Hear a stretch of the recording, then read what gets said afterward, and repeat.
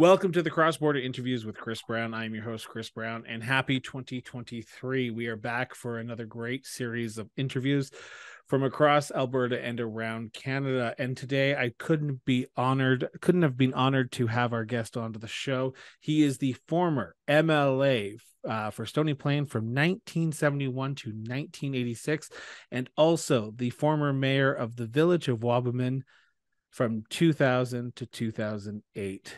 Bill Purdy. Mr. Purdy, Bill, welcome to the show. My pleasure being with you. So, Bill, I've asked every single person who's ever come on this show the same question, so you're no exception. So my question to you is this: where did your sense of duty to serve come from? I guess it goes back to my high school days. It goes back to my parents and just the realm of people that I got to know and so on. In high school, I was with the Students' Union, president of that, and that was 1957 and 58. So I'm dating myself a bit. But my dad was an elected official with the county of Lac-Saint-Anne, or the MD of Lac-Saint-Anne, back in the 50s. So that kind of got into my blood, and I followed him. And then when I moved to Wabamun, where we still reside, I got very involved with the community association. And when my first day of work was September the 15th, 1961.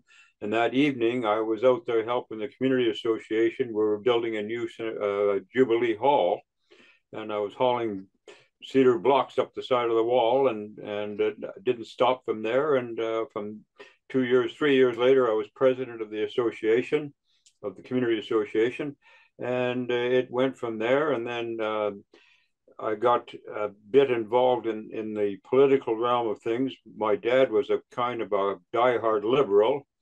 And I persuaded myself that that wasn't my route to go. So I started looking at the conservatives, and that was in 1967 when Peter Lougheed came on the scene. And I got involved with the Stony Plain Constituency Association, which was very small, and it was organized, but it still had a lot of work to be done. And I got very involved with it. And then discussion with a number of people in the constituency. We knew that there was,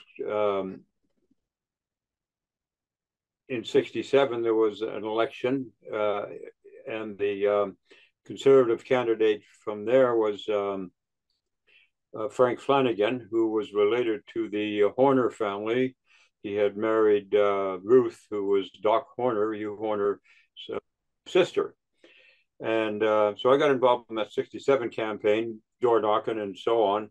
And then about 2 years later, I got involved and became the president of the Stony Plain Conservative Association. And we built it from there. And then I got to know Peter Lougheed very well. And we had various regional meetings and meetings where the president was very involved trying to get organized in all 75 constituencies in Alberta. And so I did some organization in the north part of the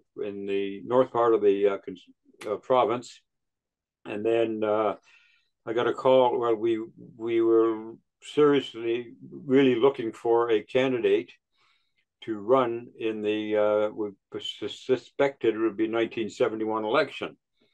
And it went around about a dozen people that were, conservative leaners and supporters and so on, but nobody wanted to really take the task on. Why was that? Why was that? Because 71 was the year that Lougheed was more popular than the previous election. Why weren't people beaten down the doors? Was the So-Creds in Stony Plain so popular, or was the local MLA at the time so popular? Yes, he was. And he was touted to be the next Minister of Agriculture. A very upstanding family. The Jesperson family, I had a lot of respect for them, and I still do. I still relate with them a lot. And So that was the key to it. And we had numerous meetings. And then one evening, Peter called me, and I said, "Well, we got a meeting going on later in the evening, and we'll see which way we can go." And so we talked around the table, around the coffee table, for probably an hour, and various people were mentioned again, and they turned it down, and so on. And that was of the extent of it there. And I hated to be the bearer of bad news for Peter the next morning. And we were cleaning up, the wife and myself, and our young 1-year-old daughter was kind of following us around, and so on. But Diane was in a little bit of a moody way. And so I said, "What's wrong?" And she said, "Well, never mentioned your name. They never talked about you." I said, "Do you think I should really go for it?" And she said, "Sure." So it was your wife that got you the sort of pushed you over the edge to say, "Okay, it's you. Why not you?" Right? Well, there's got to be some harmony in in the whole marriage situation and so on. And I was, we were just starting out. We just got married. Well, we were married in '63, but we were doing various things, and we were busy. But anyway, that was the deciding factor, because I thought about it occasionally, but I didn't really make it, put the announcement out there. Anyway, on the next morning, I phoned Peter and said, "Well, you got a candidate?" And he says, "Who's that?" And I said, "Me." He said, "Well, that's what I thought we should be doing." So that really bolstered my profile and so on. And we went ahead with a nomination meeting the early part of May in '71, and we anticipated an election would be called sometime during the summer. And we ended up with about 200 people in the community center in Stony Plain.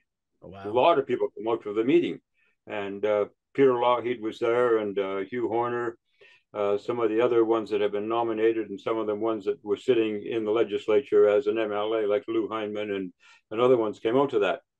Anyway, the 200 turned out to be about 500 supporters of workers, I should say.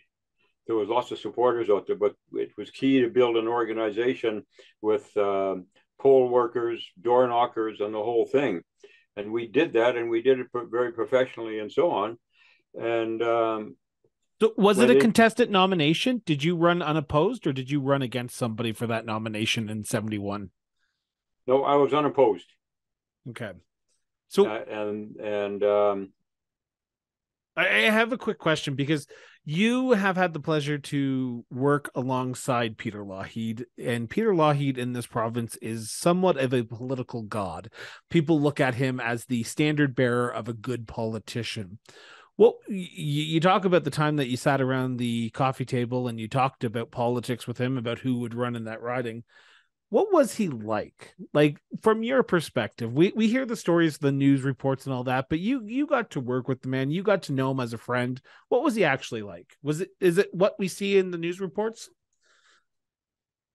He was really down to earth, and he took the political game to heart, and he didn't make any commitments until he had support within the caucus and so on to do those commitments.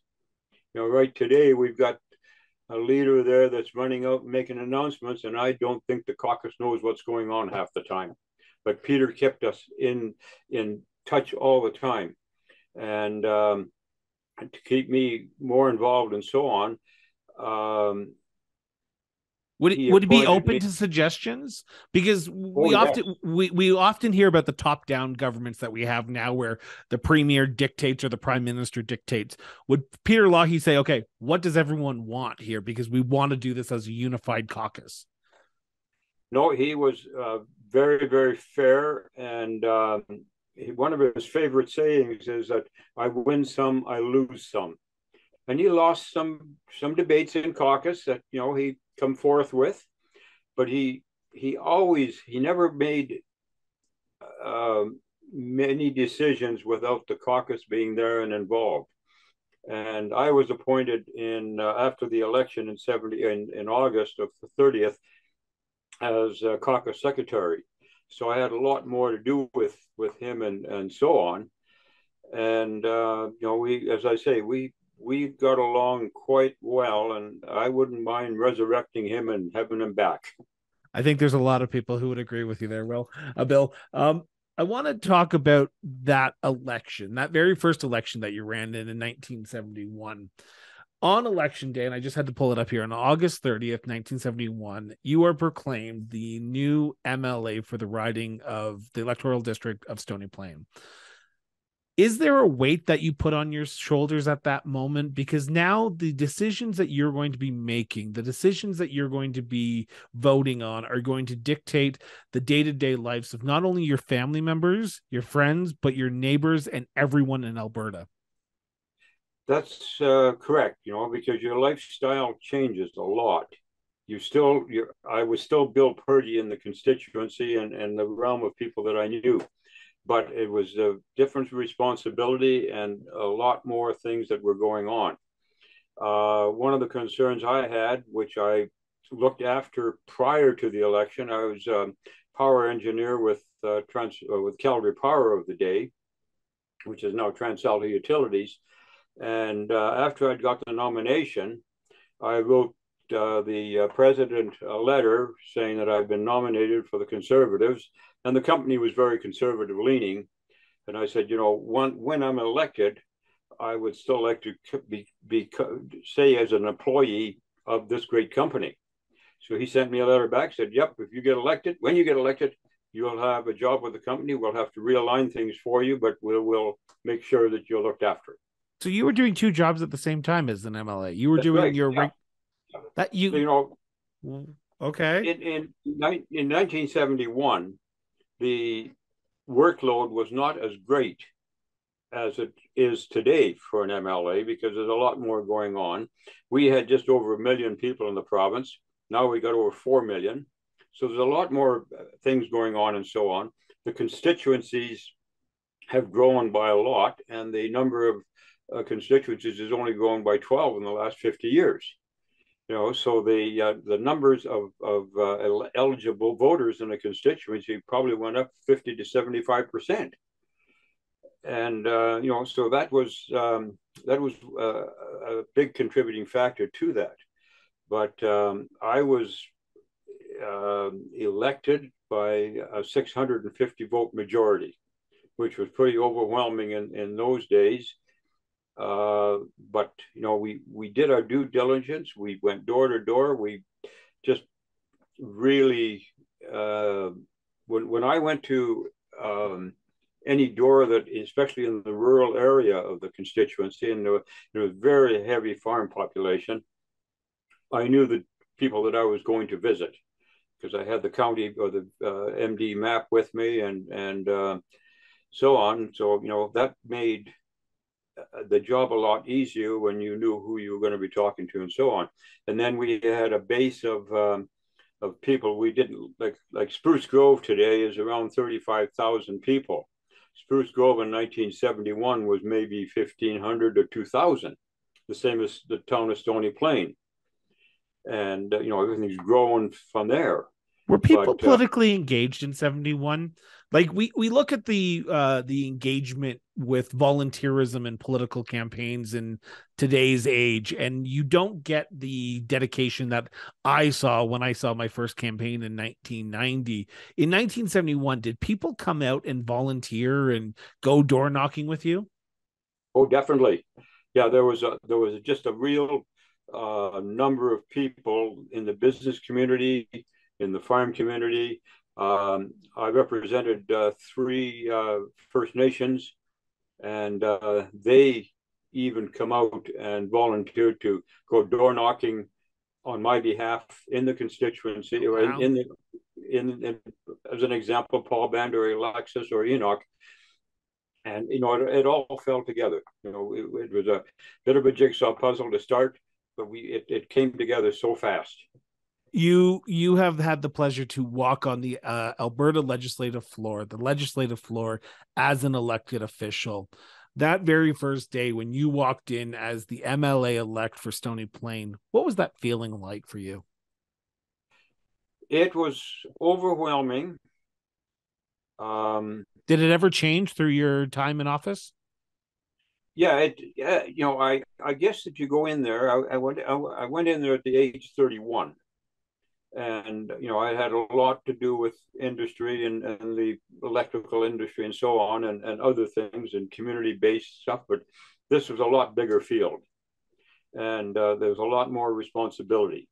You don't want to embarrass yourself there, because at that time the media, or there was no newspapers or TV in the chambers. We bought that in the 70s. So, you progressed with it, and you learned from it, and you became a better person.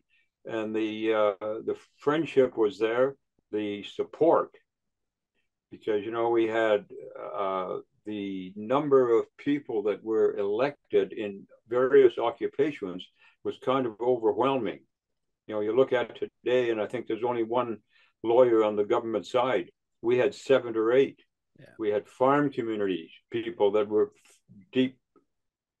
deeply involved in the farming industry, school teachers. We had such a profile of the demographics out there that it was really, really, really beneficial to us as a party.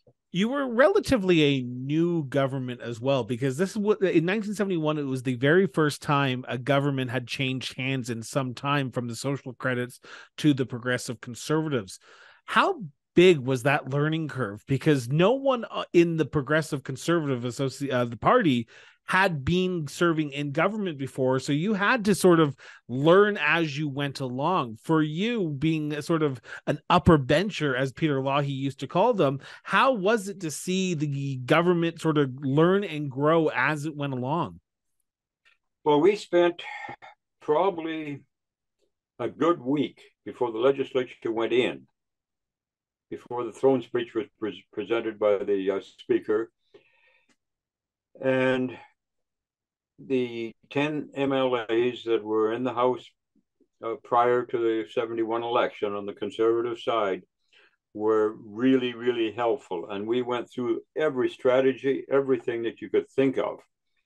And that was really beneficial to everyone that was on the other 39 of us that were sitting there. It was a deep learning curve, but it was really beneficial, the way that Peter and the party and the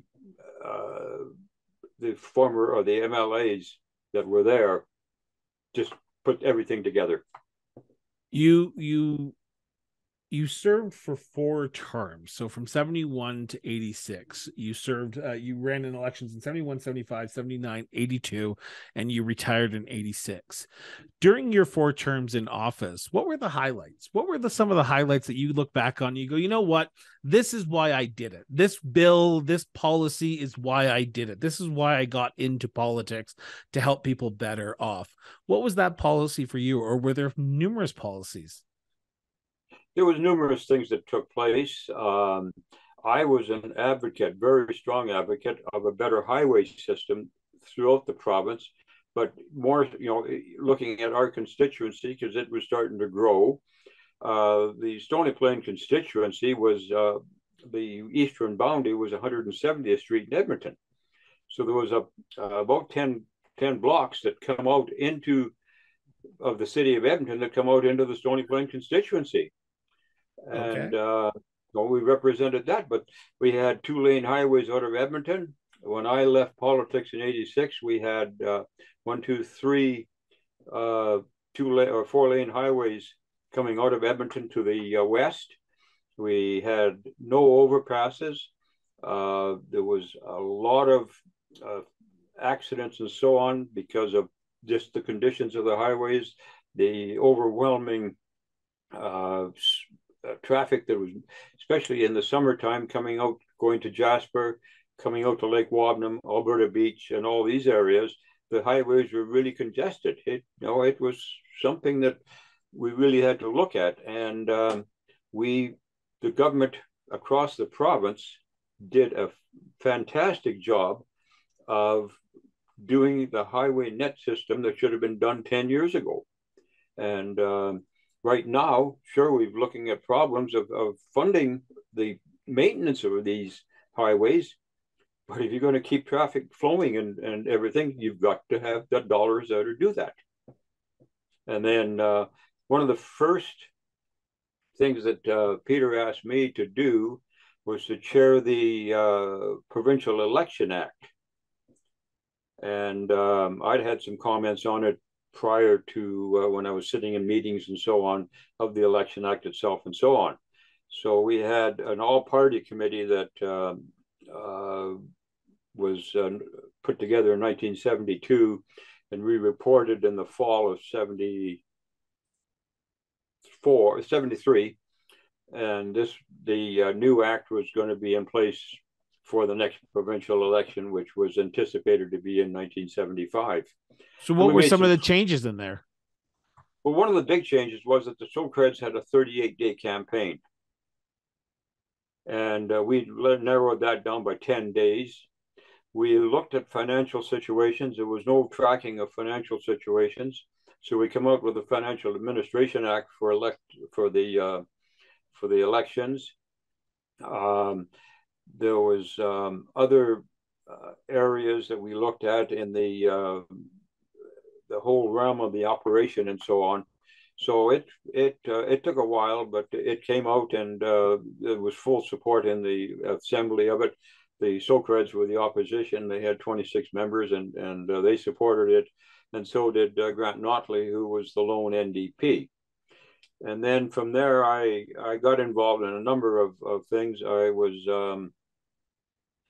very, very supportive of the RCMP and their role and so on. And even back in that time, we did have discussions about provincial police, but the discussions were discussion only. They never really got out there in the public or anything like that. It was within the confines of the caucus, and we looked at lots of variables. And another one that I was involved in was a hospital for the constituency. We didn't have one. We had to rely on the Misericordia. And we eventually, it took about 10 years to get that built, but we eventually got a new hospital in the town of Stony Plain, which served the whole area. And then the other thing was municipalities and funding for them and so on. In the first term, the thing that we did was we looked at the revenues and the balanced budgets and all that. And one of the decisions we made in the 70s, I think it was 75, that any senior citizen that was paying municipal tax would no longer be paying an education tax. Wow. And that's about a third of your tax bill. And that went along until Ralph Klein come along, and there was not mismanagement, but just poor judgment in how to really do financial businesses in that kind of a setting. So they put the tax back on, and it hit a lot of people that our argument was that these were the founders of this province, the farmers and the other ones that worked in whatever it was, and they've already paid their tax and their bill to put their children through school. Now they're going to have to put their grandchildren through school. So, but they went ahead with it, the Klein government, and there was not much. I was sitting in the back watching it then. Yeah. Some might say, political observers will say that the 1970s to 1980s were the 2 decades that Alberta became the Alberta that we know today. Yes, it's changed a little bit, but it grew substantially. We saw natural resource development left, right, and center. The Alberta Advantage was what Alberta is known for, came through those 2 decades. You were on the front line. You served under Peter Lougheed. You served under ministers of finance, ministers of natural resources, energy. How did you guys do it? Because there was challenging times where you had a federal government in Ottawa who was a liberal, Pierre Trudeau, who didn't really look kindly to the West. And people are looking at the same similarities here, going, okay, we have a liberal government, we have a conservative provincial government. How did you guys navigate through that? Was it Peter Lougheed's like dedication to the province that got you through the turbulent times and the turbulent relationships, or was there something else that most people are missing in the Peter Lougheed Trudeau relationship? We had a very strong team that was put together when we went to Ottawa in 1982 on the rightful ownership of the natural resources. In 1932, those were granted to us, but there was never any big firm decision. And the wrath come back after us, because the revenues and the royalties that were being paid by the oil companies was next to nothing, and we raised those substantially. And this was in the 70s, and we had a bigger flow of cash and everything coming in, but we still didn't have the significant support of the federal government or anything until Peter and another strong component was out. There was so many of them, but Jim Horseman, who was the federal and intergovernmental affairs leader in there, Lou Hyman was also in that position for some terms, and they were the integral part of that, and the full caucus was right behind what. Well, I should say the full legislature was right behind. There wasn't that many of them because there was only, I think, 3 Socreds and an NDP there for a couple of terms. But anyway, it was a cohesive thing there, and Alberta had a very, very strong voice, and we did it in a professional manner that we didn't alienate any of the other provinces or anything. We worked with Quebec on other areas of it. Quebec Hydro was in financial bad stability. They borrowed money through our Heritage Savings Trust Fund to boost up what they were doing in some of the development and so on in the northern part of Quebec. So I want to follow up on something you just said there, and you mentioned the word teams, and I find it fascinating that in the 70s and 80s, Peter Lougheed had a fantastic team around him. His caucus was united. There wasn't that many people, you would say, who had egos, who wanted the bigger and better job or the corner office in the legislature. People were willing to work as a team. We don't see that often. What made Peter Lougheed such a great leader in the legislature and as a caucus leader to keep his caucus united? He had respect from every one of us.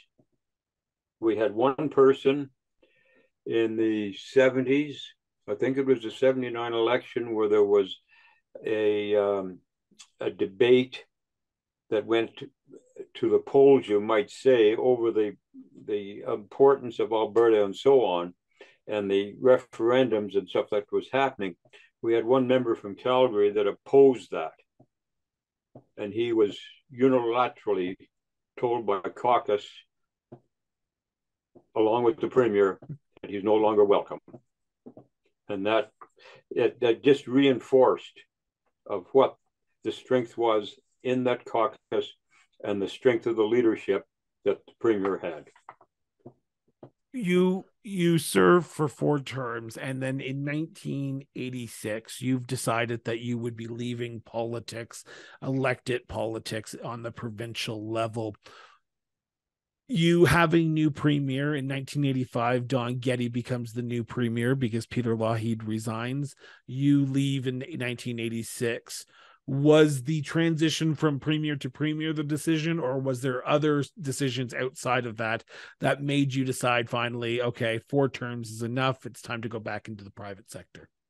Well, there was a couple of factors there. I appreciated Don Getty's work. Did you endorse him during the 85 leadership election? Well, I sat with him in the legislature in 86 when he was the premier. Okay. And Peter stepped down in 85, and the leadership thing was held in the late part of '85. And then Don became premier, and he put together his team and so on. And I had made a decision then that I would, during the election campaign for the leader of the party, three individuals ran for it: Julian Kozak from Edmonton, Ron Gitter from Calgary, and Don Getty from Edmonton. And I initially supported Ron Gitter. And do you mind me asking why? Do you mind me asking why? Because I've heard the name a few times, because I had the pleasure of sitting down with David Carter in November, and he said the exact same thing. Because I just want to know, what was it about Gitter that drew you to him? Was it just your friendship with him, or was there other outstanding circumstances that you wanted to endorse him? I think that, because of the integrity he had and so on in Calgary, and it proliferated across the province, that Ron was a very strong individual and was respected by a lot of people. And a number of us encouraged him to run for the leadership. And he unfortunately didn't go to the second ballot. Julian did, so I flipped over to Julian, and then Don won it in the end, and we all come together. About the same time as that's going on, I'm 46 years old. I've been with the company for since 1961, so I've got, a number of years in, and they offered me a senior position in Calgary. And I looked at it and made the decision then, yeah, okay, I don't want to stay in politics all my life. I should be where there is a bit more resources and the dollar coming in, which, the company was there to support me. And I took that position on. Did you announce publicly, or did you tell Premier Getty first that you were not going to be standing for re-election? I let him know, and I let the caucus know. And I've got a stack of thank you notes, probably 4 inches thick, from the night I made my going away speech in the assembly. One of the other areas in the assembly that I really appreciated doing was in 1974. We looked at the workload that the speaker and the deputy speaker had, and we looked at the parliamentary system in North America and the British thing, and there was a move to put in place a deputy chair of committees.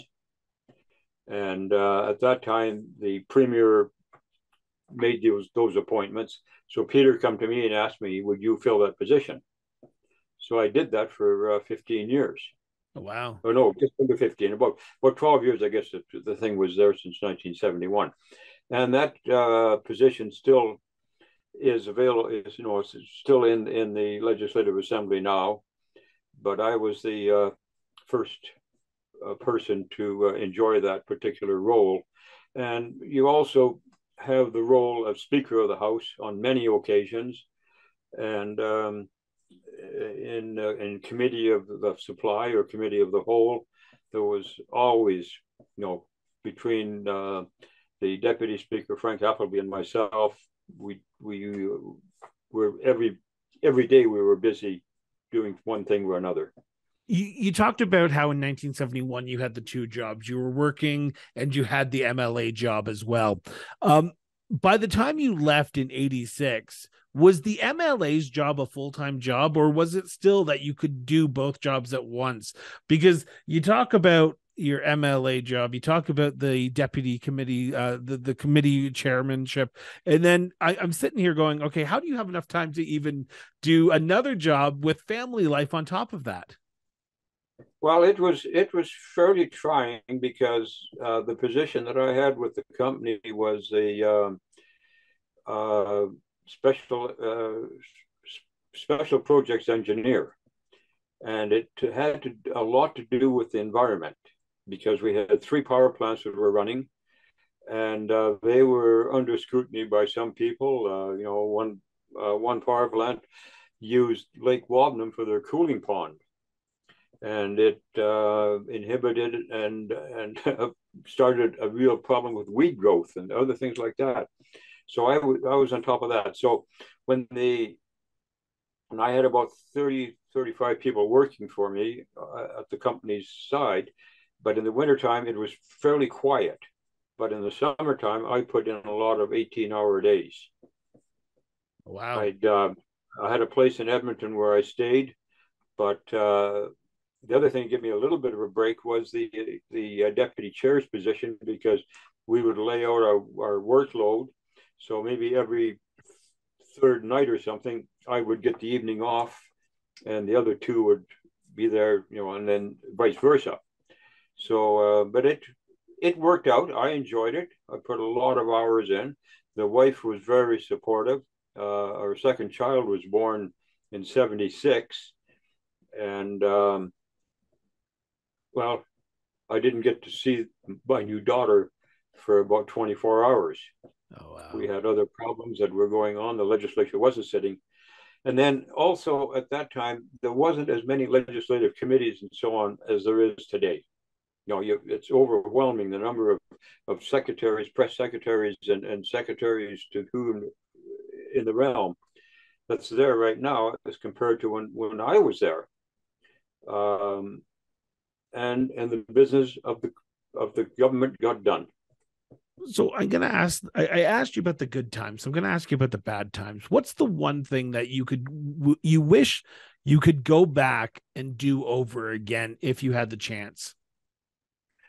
Well, that's a difficult question, because we were in pretty lucrative times. And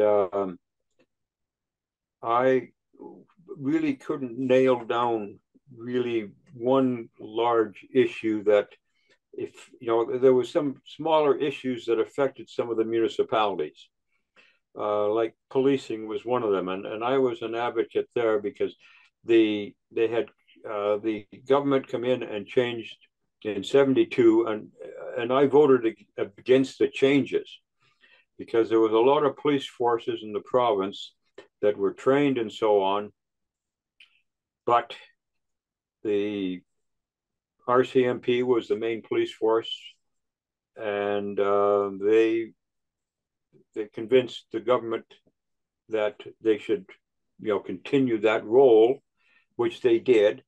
But then there was also the role of the municipal police in the smaller towns that were really segregated, and some of them were relegated to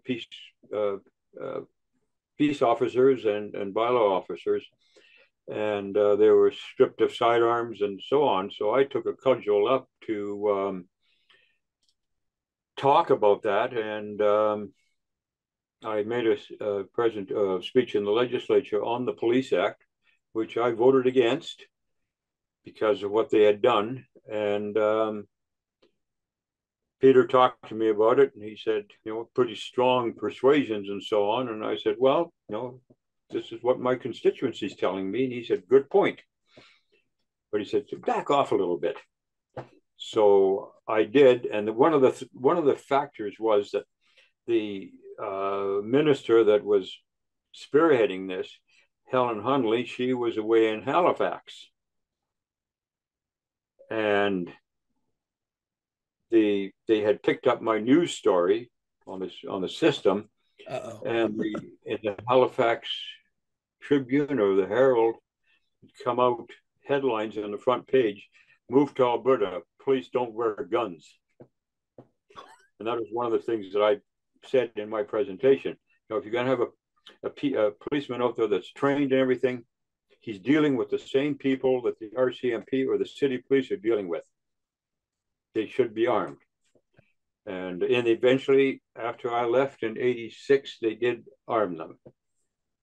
And then when Klein went in, they were stripped of arms again. And so I haven't been involved in that thing for a number of years. I just stayed away from it. But So in 1986, you retire from elected politics, but the call for elected politics is always strong with people who've been elected at least once. In 2000, you decide, or there's persuasion No, in the 19, no, it was 1986 when I, 1986. Yeah, yeah, 1986, you retire. So you leave elected politics, provincial politics in 1986. But in 2000, you decide you're going to put your name forward for the village of Wabamun. I decided that because of the representation that was made back to me by the village of Wadnam residents to run in '86. Oh, you okay? For some reason, I thought it was Oh yeah, 2000. yeah. I become mayor in 2000, but from Oh, '86 to 2000, the person that was the deputy mayor, he was reelected, and I just, gentleman's agreement and stuff. He continued on as mayor for 4 years, and then he was dropping out. So and the mayor at that time was appointed by the council. It wasn't appointed by the citizens. yeah. So that was one of the factors there. But then I also in '86 got elected to the board of the Alberta Urban Municipalities, and I was vice president for a number of years representing villages. And then I became president of the urban municipalities, the first village to be represented by a president in 36 years. Wow. And I was involved in a lot of changes and so on with the AUMA, new office buildings, and just a different profile throughout the province.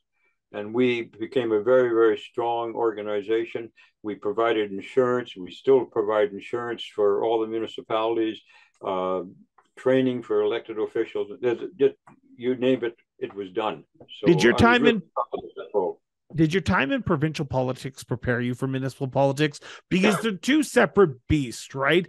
Provincial politics, it's you have an opposition, where municipal politics, it's everyone's on the same team and we're trying to work towards the betterment of our village, our town, or our city. For you, did your time in elected office in provincial politics prepare you for the role in the village?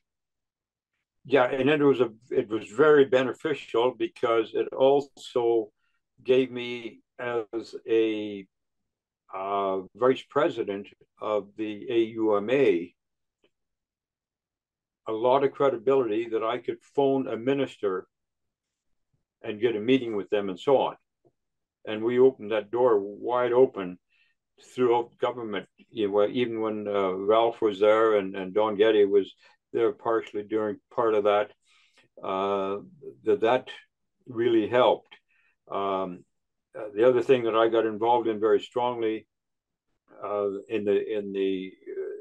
in years was the fire services. We had a fire department in the hamlet of Wabnam that was established in 1964, and I joined that well with the community association and other things, but I'm still there as an honorary operating chief, and Wow. we've now got for the area of Parkland County, we've got 120 paid on call firefighters, and we've got two new halls that are manned You with full-time employees, and wow. so and that went off into the system, in the fire system, that I became in 2000. And I joined the fire chiefs board, which was a small organization, in 1984 as a director at large. And then after I left politics, my role still continued with the fire chiefs. And in 2006, the president and executive committee asked me to take over the role as executive director. So I did a lot of work with there, and I opened a lot of government doors and so on in the 10 years that I spent as executive director. So I guess I have to wrap up on this question, Bill, because I am cautious of time here, and that is, Right. you have had a substantial career in politics, whether it be provincial, whether it be municipal. You look back on your career. do you miss it? Do you miss time in elected politics, or have you gotten past the glitz and glam that was politics, and now you're happy to be looking on the outside and looking from the outside in now? No, I'm very satisfied looking back over the 60 years, just about, or 52 years in the provincial end of it, that I don't miss it. I sit there and fret every once in a while when things aren't going as I think they should.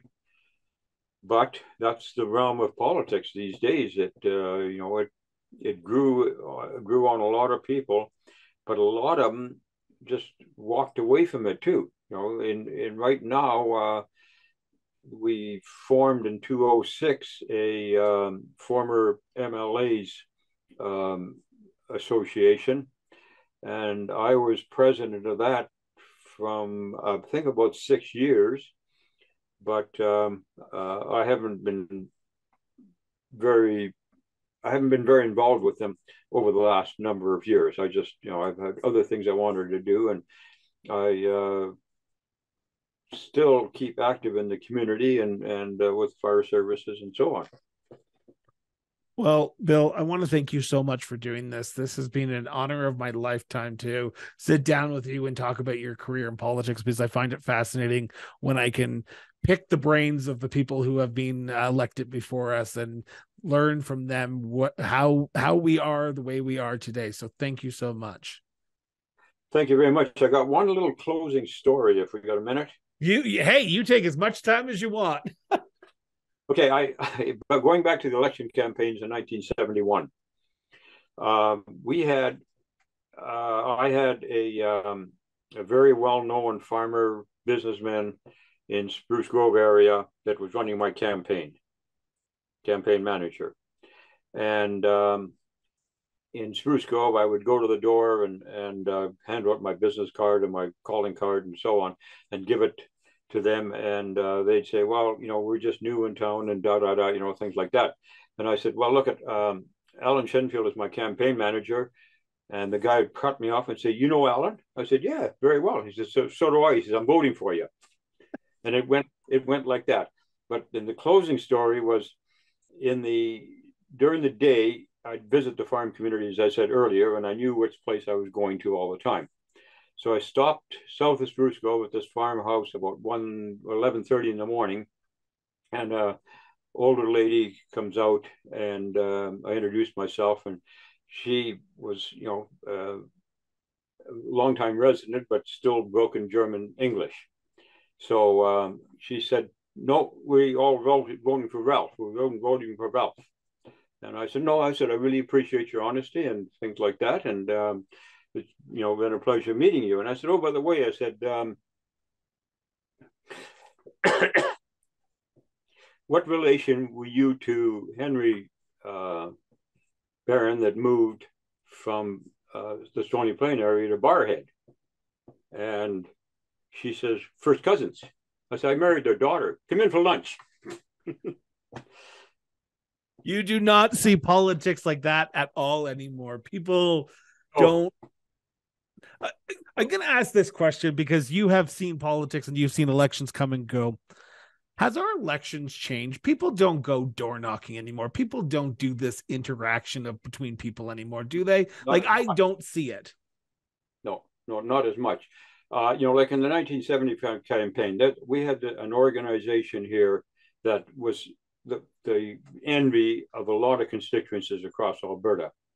And when the election was called, Peter phoned me and said, I'm making the announcement tomorrow morning. And this is about 10 o'clock in the morning. He said, pull your troops together because the announcement is going to be made in the Centennial Room in the town of Spruce Grove. Wow. And we packed the place. Good for you. That is awesome. Yeah. Bill, I want to thank you so much for doing this. I'm just cautious of time here because I know I said 45 minutes, but thank you so much for sitting down and chatting with me today. Well, I really appreciate that, and I'm looking forward to hearing the airing of it. If you can send me the information of when this is going to be on and so on, so my family and so I can watch it.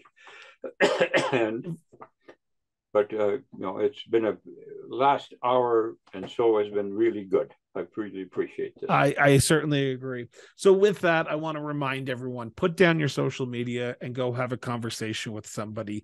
It helps our democracy, it helps our society, and it helps us be a better people at the end of the day. So with that, this has been the Cross Border Interviews with Chris Brown. Have yourself an excellent day. And remember, everyone, just keep talking.